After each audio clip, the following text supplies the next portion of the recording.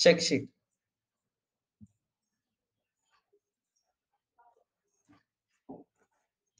Check sheet. A check sheet is a structured, prepared form for collecting and analyzing data.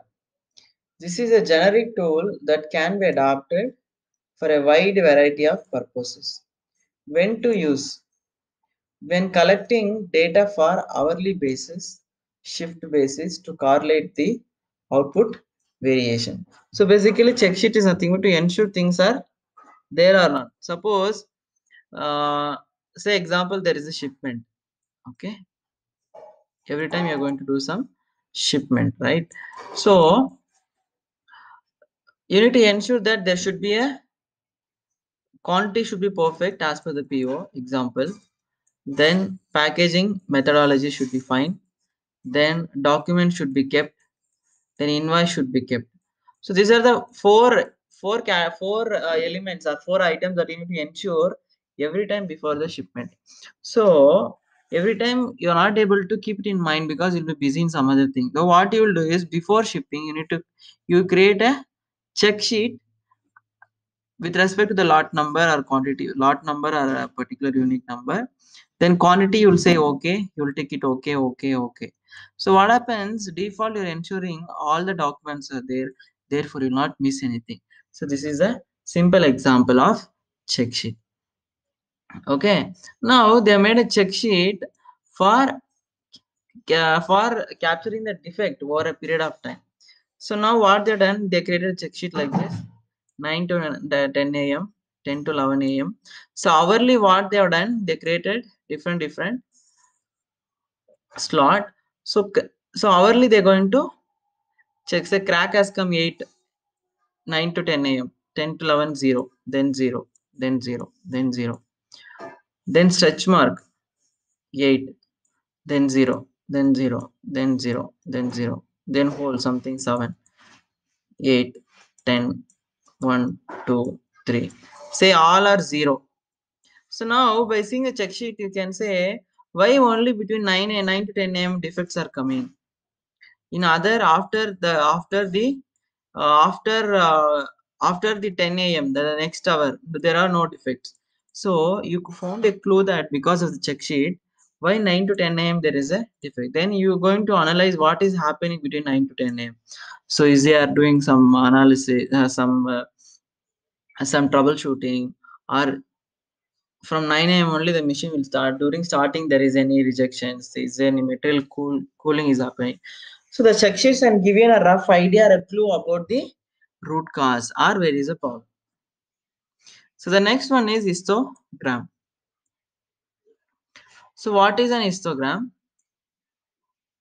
A histogram is the most commonly used graph to show frequency distribution. It looks like very much like a bar chart, but there are important difference between them. So what histogram is nothing but it's a frequency chart. Each data how much frequency is there, and the beauty of histogram is it will create an center value process mean. From there the data will be distributed positive and negative. Therefore you can form a normal distribution. So when to use? When the data are numerical, when there is a continuous data or a numerical data, or it is a variable data. When you want to see the shape of the data distribution, that means you want to see the distribution, which data is producing more, something like that. Especially when determining whether the output of a process is distributed approximately normally. So as we said, you're going to see with histogram whether my data is getting distributed normally or not. So when seeing whether a process changes has occurred from one time period to another, so you can see the process change also in the histogram chart. Now, normal distribution is that the data is distributed uniformly from the process mean. This leads to a bell curve, means process mean has the highest frequency. That means the bell curve says that whatever the required dimension is producing more. Therefore, remaining are distributed very less at the RHS and LHS.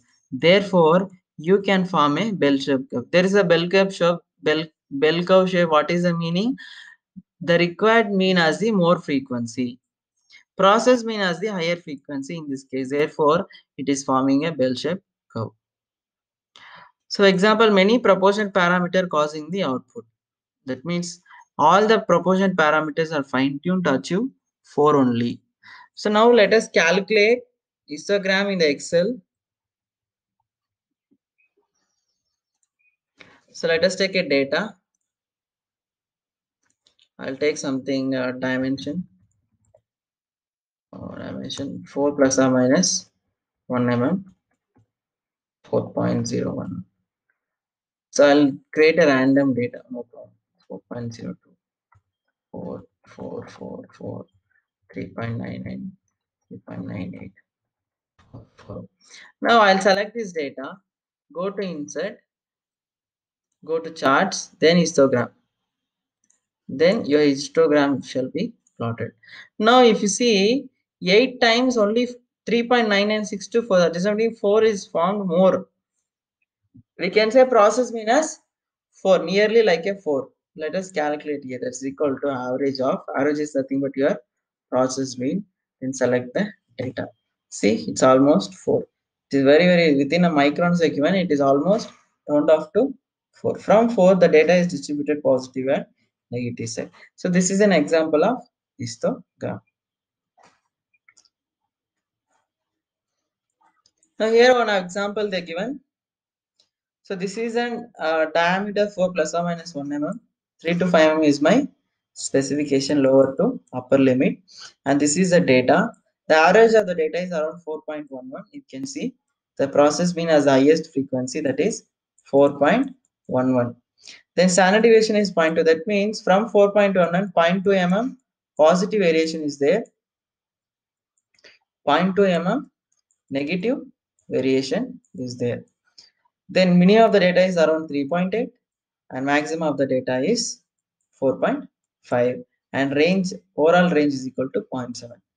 So this data we can say it is normal because it is forming a bell shaped curve. That means 4.11 is a process mean, 4.11 is producing the higher frequency. That means all the parameter, or we can say all the proportion parameter, are fine tuned to achieve 4.11.